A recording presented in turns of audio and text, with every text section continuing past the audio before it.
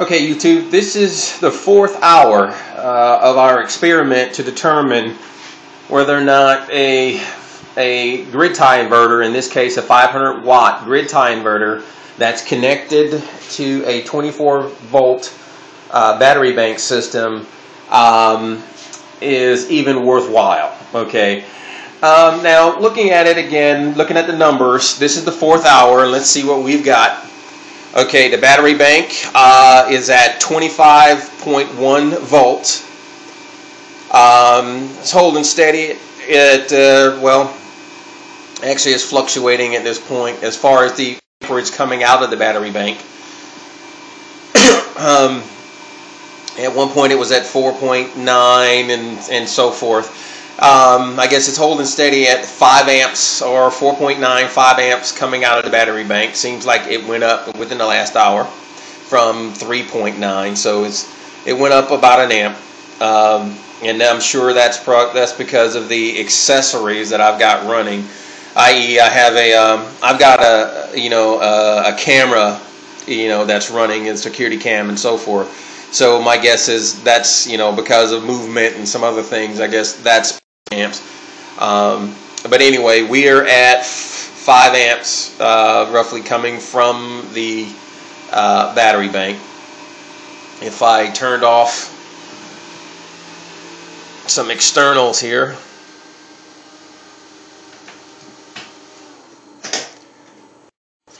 turning off the cameras, not the camera, but the extra fans brings it down to like 4.5, 4.4 or something like that. So I'll turn that back on so we can keep my inverter cool. But anyway, 4.9 coming out of the battery bank. And let's see what the state of charge is. Okay, and we are at a state of charge of 90%. Okay, and this is after 4 hours. Okay, on a mostly sunny day. Okay, mostly sunny day. We're still at 25.1 amps, holding steady, 4.9 amps coming out of the battery bank. And 90% state of charge. Outside temperature is 69 degrees.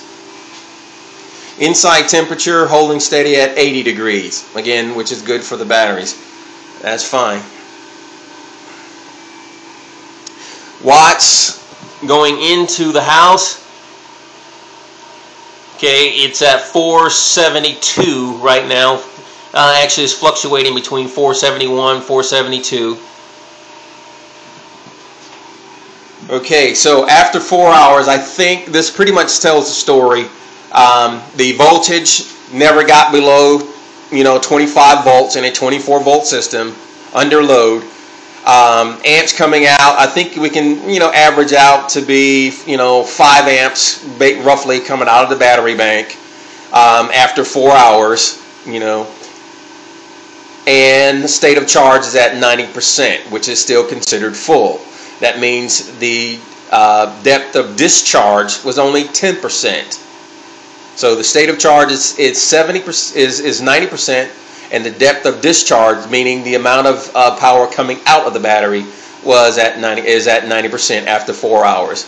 Okay, now 4 hours and you can just multiply 4 times 470, let's say 472 watts, and you'll get how much power that was being put back into the house after 4 hours.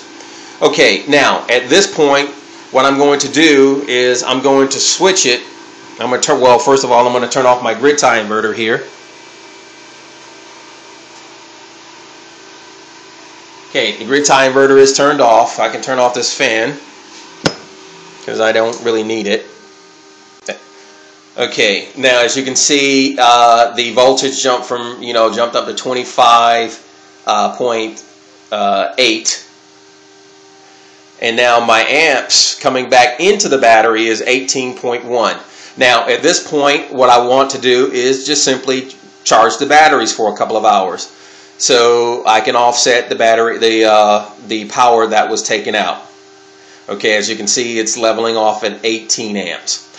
Okay, now In about 2 hours, I'm going to come back and I'm going to check the state of charge to see how well the battery's charged after 2 hours. So again, the idea was to run this for 4 hours, and for the remaining, for about 2 hours, charge up the battery. And then repeat the process at another time. Again, to determine whether or not it's okay to have a grid tie inverter connected up to the battery bank.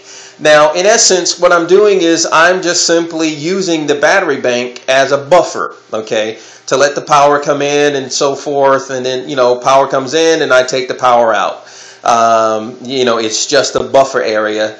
And what it does, the benefit is my power inverter gets a steady voltage as opposed to fluctuating voltage. It gets steady power, basically. It gets steady volts and it gets steady amps for that 4 hour period. And as you can see, there's no real harm done to my battery bank.